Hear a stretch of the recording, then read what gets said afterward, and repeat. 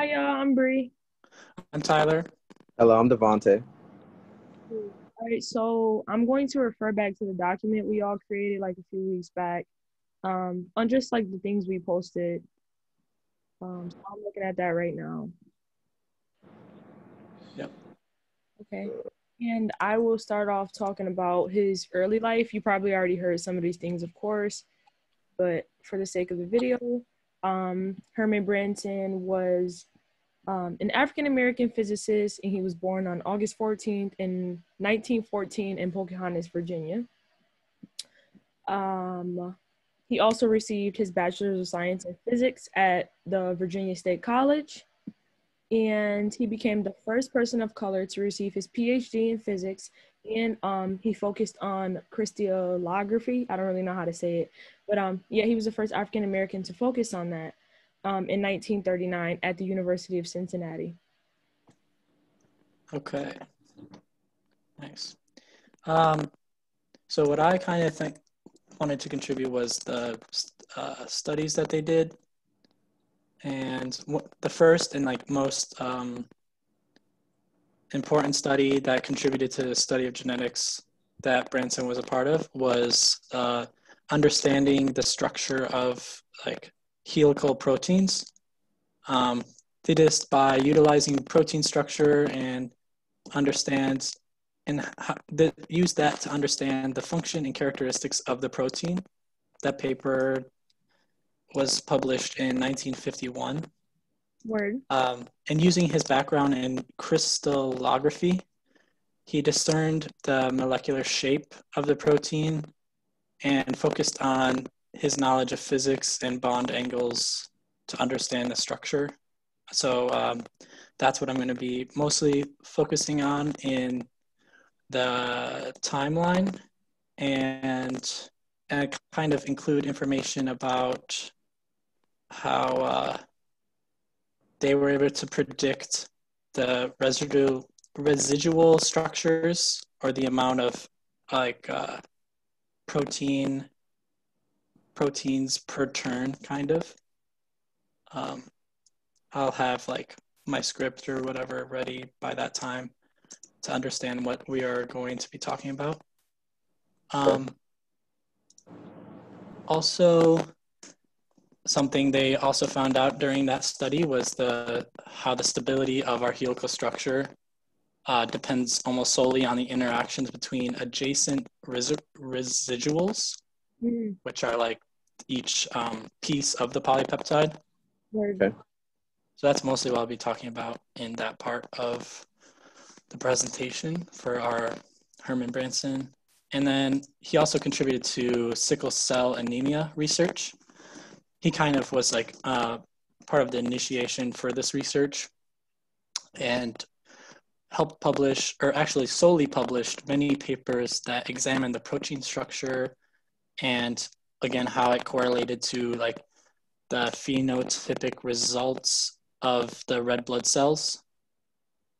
I kind of like generally skimmed the papers, but it said mostly that there was greater mobility of the albumin of sickle cells, so kind of the contents within the bloodstream, Right.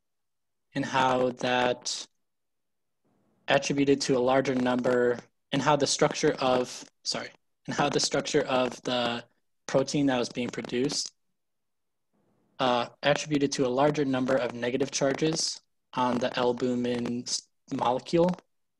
Okay. So I think that has a major influence, and those kinds of results had major influence on how they were able to determine what kind of effects that sickle cell anemia had on a person's bloodstream. Right. So I'll kind of be talking about that during our presentation of Branson. Ooh. And Branson. Yeah. So, yeah. I think that like we should all incorporate that, I guess, in our final presentation. We could all say like something on the lines like we could go in depth of his research, I guess, because students may ask like, oh, what did he study on sickle cell anemia? So I guess we can talk about his research with sickle cell anemia, because only people really know him about just the co-founder of the helix structures. So Yeah. that's really cool. I really like that, Tyler. Thanks. Yeah, Davon-Te? So for me, so what I wanted to input into the timeline that I found really important was, as a scientist, he left behind his legacy at Black colleges. So one important thing that I want to point out is he was the co-founder of the Equal Opportunity Program, which it helped young African Americans who were looking for higher education in different fields of science. And he was able to get federal funding for these kids. So I wanted to mention that he was a champion of educational equity. So he was actually able to, which is funny, convince President Richard Nixon, like himself, to increase federal aid for Black colleges in the early 70s. Oh, So that was I know that. Yeah, that's awesome.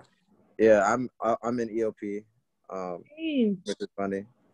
Yeah, so it was cool to actually know somebody who started this for us. Wow. Another key point that I found was he actually helped Dr. Marie Maynard Daly. He helped her get into chemistry. She was the first Black American woman in the United States to earn her PhD. So she made important contributions to chemistry of histones, protein synthesis, relationships between cholesterol and hypertension. So that was pretty cool. And then outside of his research, he actually helped students. He was a teacher. He was a teacher at Howard, and then he left to become the president of Central State University in Wilberforce, Ohio. And he did the same thing in Pennsylvania's Lincoln University before he retired. So I thought it was just important for us to include in the timeline what he did after, like things that he helped contribute within his community and people of color. Yeah.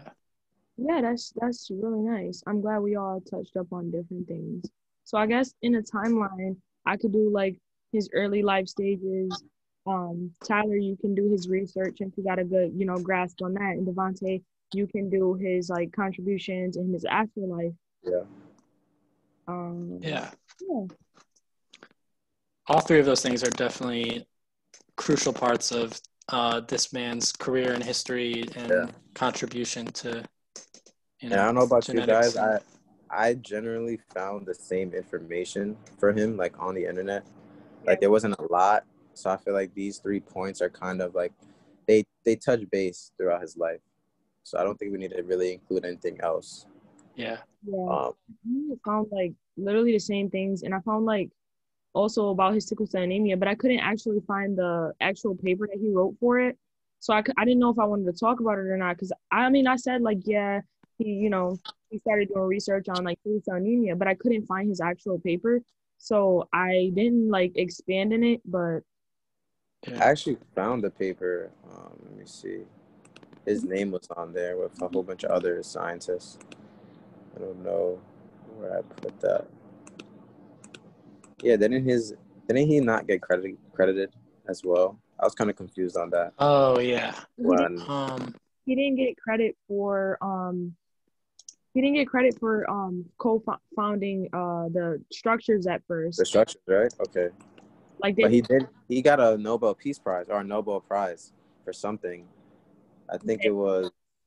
I wrote it in my outline, but I know for a fact he didn't get credited, like, because I wrote that for like the controversies for my outline. Yeah, definitely. Yeah, he was definitely undercredited. I definitely remember that because like Paul Lining, and the other man had got full credit for it basically. Mm-hmm. And he was like a very good for this because he was a person who like came in and actually like proved that the structures could be possible. Yeah. Yeah, definitely contribute. Also, his contributions after all his research studies was a major part of like his contributions. Like what Davon-Te was saying. Yeah. And I'm looking at my slides now. Yeah. Yeah, I got like Paul Lining, and the other man did Yeah, not. it was Linus Pauling and his assistant. Yeah. Yeah. That's what I meant. They didn't give him like credit at first, and he like wrote them. He wrote them back because they wrote him like Mhm. to prove this or whatever, and he wrote them back and was like no, like basically Hmm. didn't give me credit for it. Like why should I continue to help y'all? Which I thought like that kind of goes back to him helping people of his background. Like people back then, they used to take your work and it would be their word over yours, just because of the color of your skin. And it was really hard for like scientists who are people of color and minority. Right. But that's cool. He definitely helped us out a lot. Yeah, he didn't give up. He just kept But he kept going. doing his own research too. Mm-hmm. Sickle cell anemia. I hit all the major points. Mm-hmm. Did you guys want to talk about anything else? I'm good. I think that can make up most of what we can publish into the master timeline and stuff like that. Our contribution Yeah. to the overall, yeah.